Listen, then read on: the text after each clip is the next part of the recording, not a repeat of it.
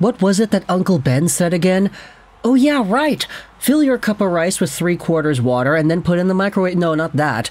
With great power comes great responsibility. That is what Uncle Ben said, right.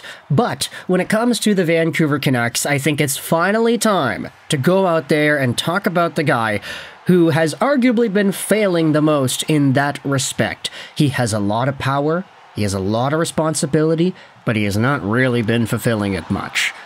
Let's talk about Elias Pettersson, because earlier this morning we had ourselves the, what do they call this, an off-day press conference where Elias Pettersson spoke to the media following last night's game against the Oilers, and this is a bizarre video.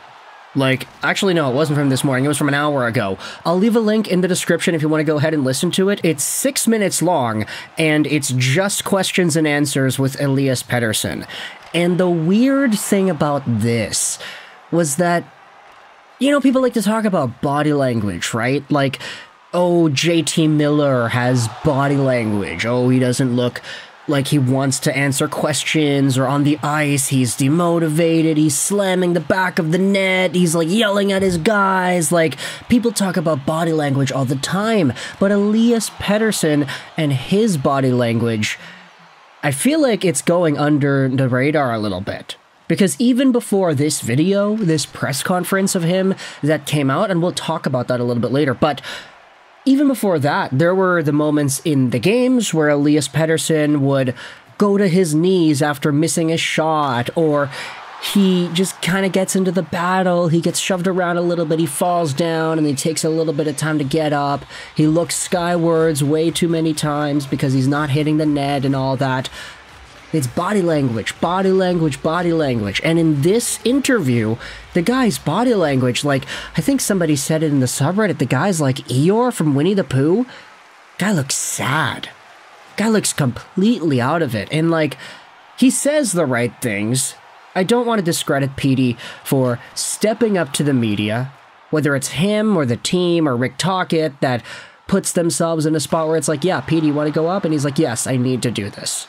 I need to be the guy to address the media on a day off, or not a day off, I mean, no days off in the playoffs, right? But in an off day where you're not playing a hockey game.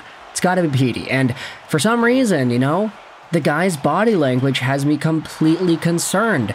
He drags on some of the words. I mean, he says he's a little bit nasally still because of some sort of, I don't know, they didn't say it was like, oh, he's sick. But it's kind of like there's a thing going around, you know, even I still got it a bit, but just the way he's answering these questions too, the guy sounds really sad.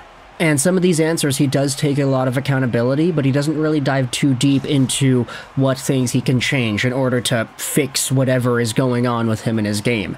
There's a lot of, I want to be a difference maker, maybe it's the players that I'm playing with, but at the end of the day, like, I'm in control of what I have, and it was hard getting to sleep last night, and with all of this, you know, you can tell that it's weighing a lot on Elias Pettersson, his inefficiency in the postseason so far. But also, it's like, what do the Canucks have to do to get this guy going? Rick Tocchet said in the press conference yesterday, yeah, Petey's got to get going. I don't know what else there is to say, but Petey's got to get going. And then we had, like, Bruce Boudreau talking about this on TV, saying that the guy has completely lost his confidence, Pettersson, that is, not Tocchet. And then it was John Garrett on Donnie and Dolly yesterday. Pettersson is not confident. Like, this guy is just a completely different player than what we saw at the beginning of the year when he was one of the best players in the league in scoring, and in January, where he brought himself back up to that status. There were two really amazing stints where he was producing points and goals like crazy, and he was moving his feet, and he was getting involved, and he was scoring a lot. It was those two, the beginning of the season and January. But ever since February, Pettersson has kind of slowed down, and it's gotten even worse when the games matter the most. And I have no doubt that Elias Pettersson, the player, will finish the $11 million contract that he is on till the beginning of the 2030s, and we're going to look at him as one of the legends of this team. Like, he'll be fine. I give it 8 years, yeah, he'll probably figure it out in 8 years. And he's a good enough player to justify that $11 million price tag over that time span. But right now, in 2024, at the beginning of that, the contract hasn't even kicked in yet. Like, he's still making just 7. But this is the guy that has all the expectations on him. He's supposed to be the best player on the team. And he's been like, what? 10th best?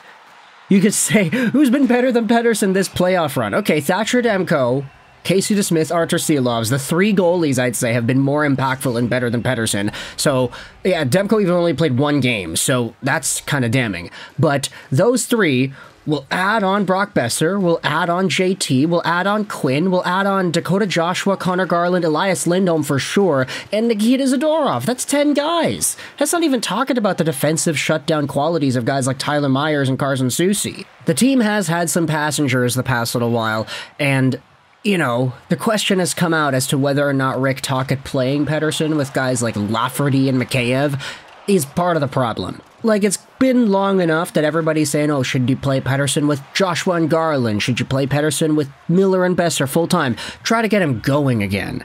But that's kind of the thing. Pettersson is the caliber of player where he should be able to be going no matter who it is he plays with. I mean, Sidney Crosby made Chris Kunitz an Olympian. Henrik and Daniel Sedin made Alex Burrows a 30-goal scorer. Good players elevate those around them. And under most circumstances, they still look like good players. Pettersson has been as much of a passenger as Ilya Mikheyev and Lafferty have been.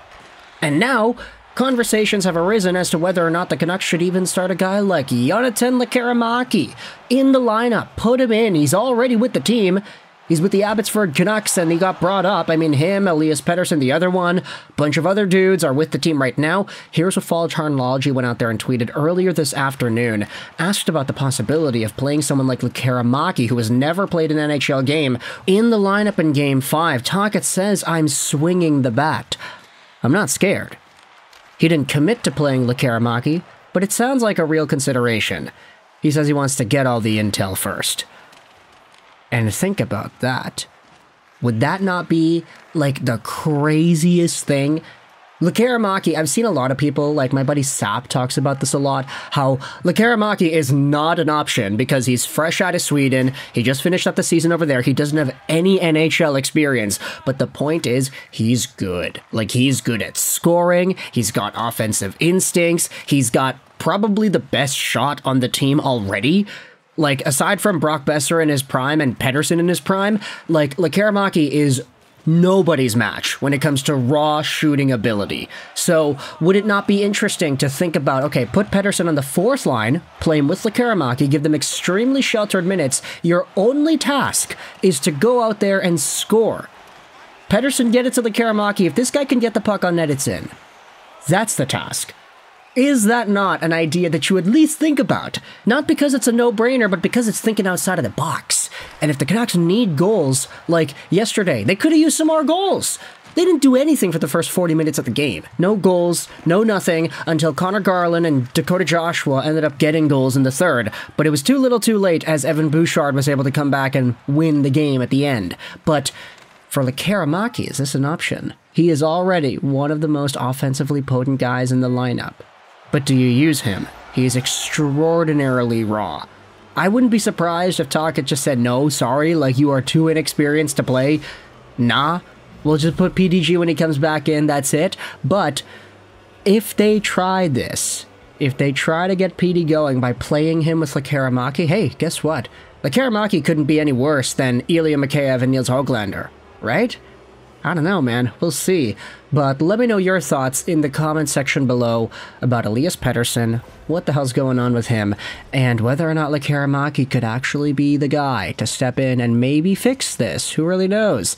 Thoughts in the comment section. I'll leave a link in the description to the Elias Pettersson press conference because it's a very interesting video too. I hope you enjoyed this video. And bye.